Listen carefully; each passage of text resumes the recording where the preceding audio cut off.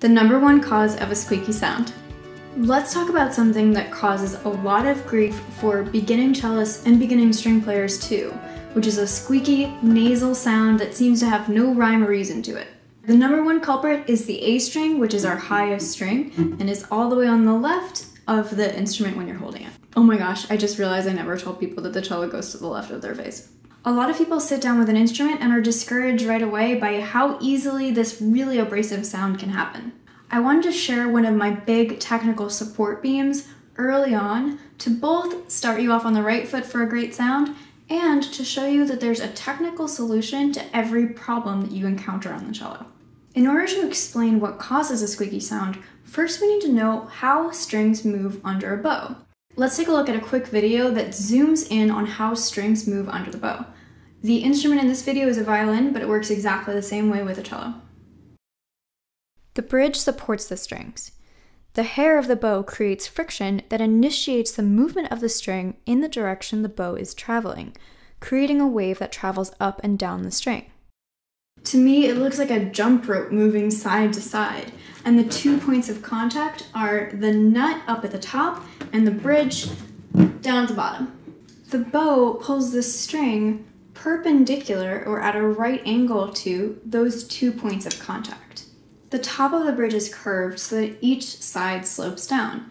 That's so you can play each string individually without hitting the others. But that curve changes the exact spot that this string lands and is supported by the bridge, which means it changes the angle that your bow has to travel in order to stay parallel to the bridge.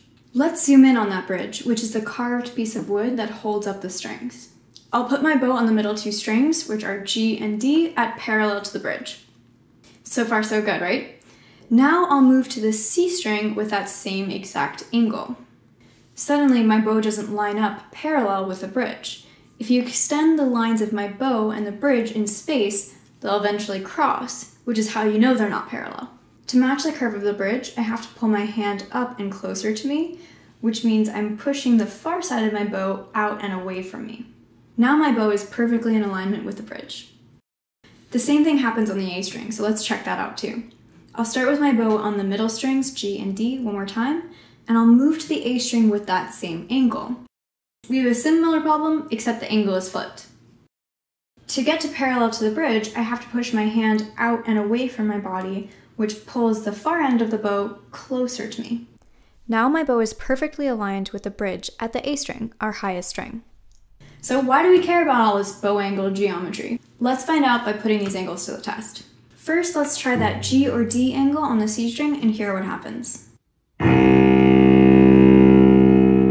Not too bad, but if you pay close attention, you'll notice that the bow is actually traveling away from the bridge as I play. That means that my sound won't be as consistent as I want it to be. Now let's do the adjustment I was talking about before. For the C string, I'll bring my hand closer to me, and I'll push the tip of the bow farther away.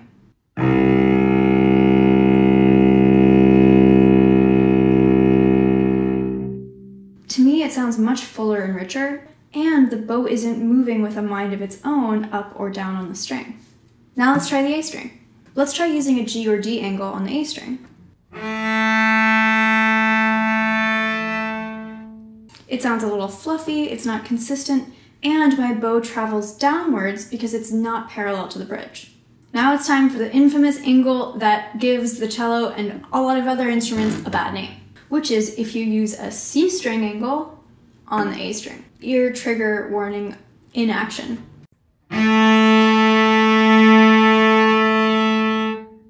Okay, let's adjust to the angle that I was talking about before by pushing out our hand, which brings the far end of the bow closer to your body.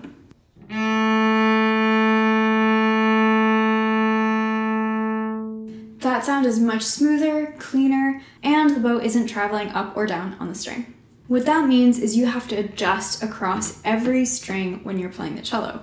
Whenever you change strings from A to D to G to C, your bow should also be adjusting to the difference in the curve of the bridge. It really makes you think differently about pieces like this.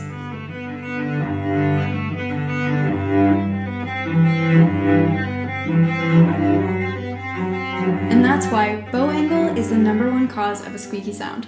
I hope you enjoyed this introduction to one of the foundations of our technique, and I'll see you in the next lecture.